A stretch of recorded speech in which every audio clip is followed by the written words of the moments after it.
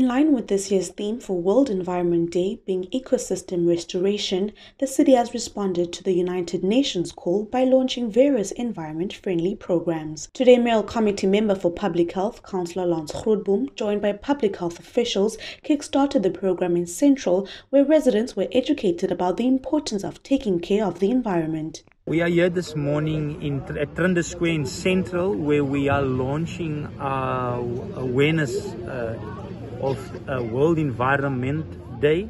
Today is the 5th of June and the world is celebrating this day to bring awareness of our environment. For the week to come, we will be planting trees, we will be speaking to learners at schools, we will be removing illegal dumping hotspots, but at the same time, the important part of it, we're going to talk to residents about keeping their environment clean. Councillor Lance Grootboom said while the city remained committed in its role of cleaning the city, residents need to play their part. This can only be achieved as a collective, together.